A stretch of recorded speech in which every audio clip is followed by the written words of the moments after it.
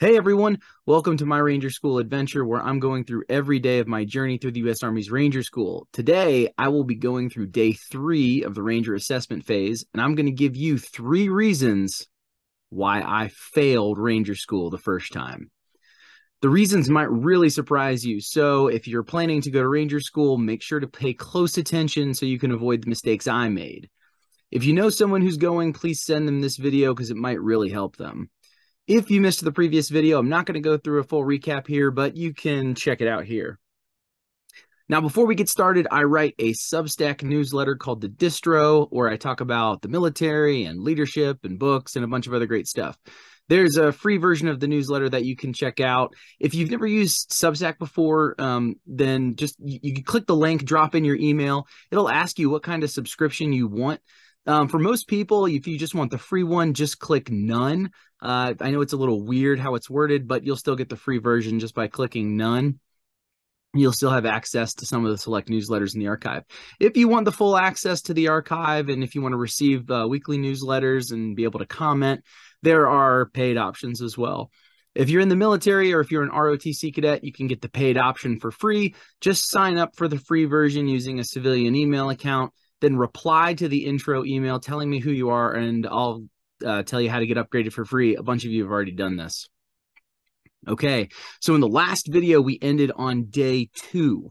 Remember that I had failed the land navigation exam already, but I had one more chance to pass. And if I passed, I could go to the next phase.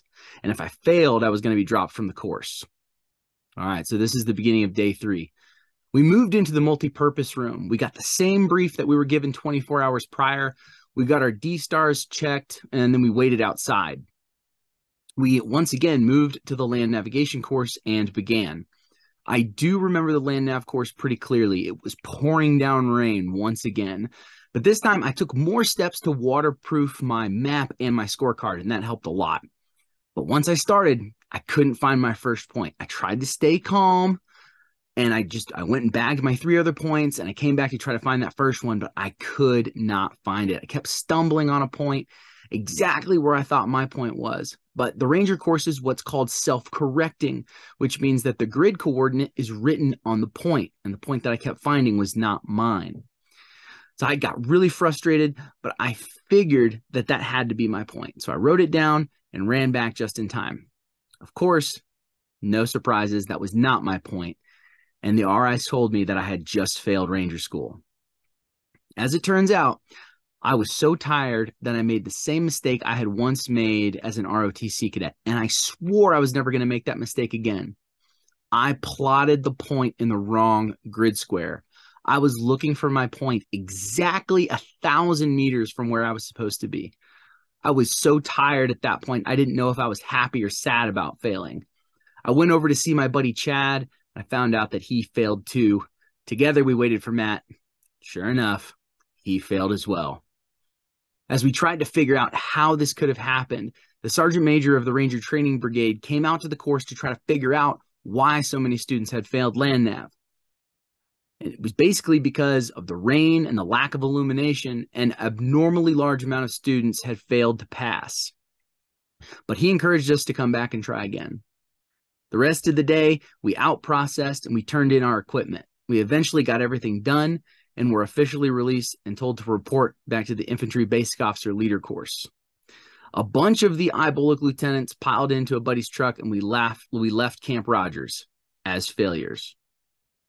So why did I fail Ranger School? Yes, I failed land navigation, but that's not the real reason.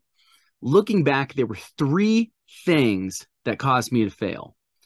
First, and most importantly, was lack of hydration. Remember on day 2 when I was cramping up on the obstacle course? That's because I was dehydrated. Remember when I was super tired and just not feeling great before the start of the first land navigation test? That's because I was dehydrated. In the next video, I'm going to go over some of the steps that I took my second time through Ranger School to make sure that I stayed hydrated throughout the entire time. And this sounds like a trivial reason. Really, dehydration? I had gone through infantry school. I had been a backpacker. I'd done all this stuff. I never, ever really took hydration that seriously until I realized how big of a role it played in failing at Ranger School. Now, the second reason I failed was overexertion.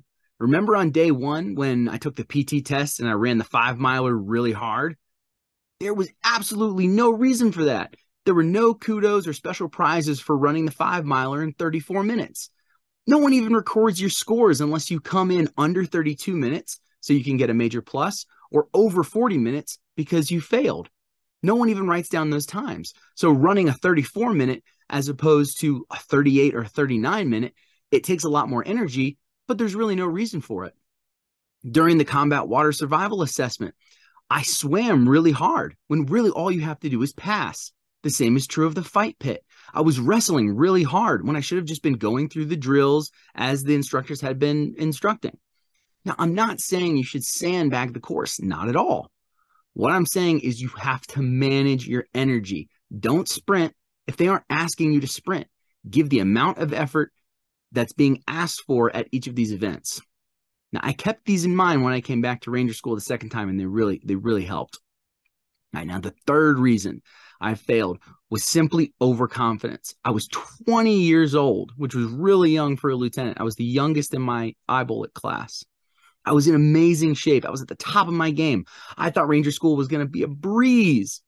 I didn't take it seriously. I didn't focus on what I was doing. I was just going through the motions, thinking that my natural talent and my physicality was going to carry me through, and that was a huge mistake.